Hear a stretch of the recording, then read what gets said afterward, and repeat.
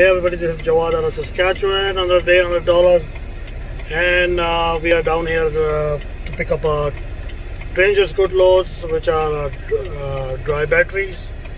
Let's see what's wrong with that and how can we avoid some tickets.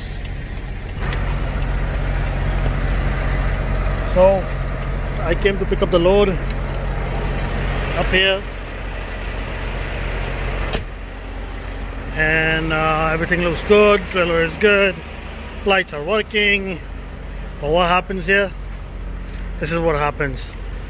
This Dangerous Goods sign, right, it's not correctly put on. So this is a ticket right there, one ticket. Let's see how many tickets we can get on this trailer.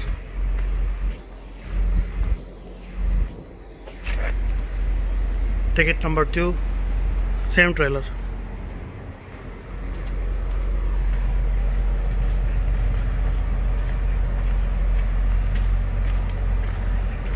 Ticket number 3, sign not correctly put on.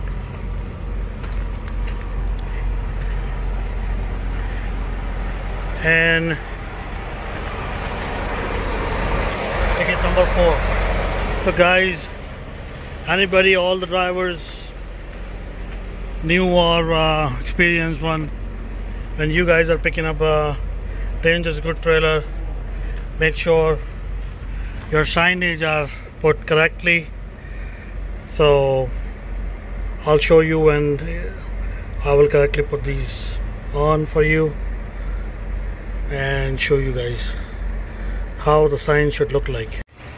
Yes, I'm back everybody, and I have fixed the sign. So placards are now looking okay. This is how they should look like.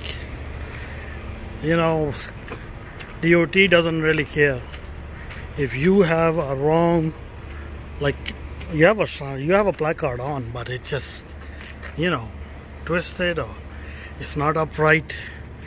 They will give you a ticket, man. They will give you a ticket, and 4 of them. If you have like not one placard, all 4 of them like that, you know, they will give you a fat ticket. You'll get a big ticket. So be careful, guys. Whoever hauls this Dangerous Goods stuff and put the placards on their trailers, you gotta be careful, guys. Very careful on this stuff. Okay guys, have a good night. I mean, have a good evening.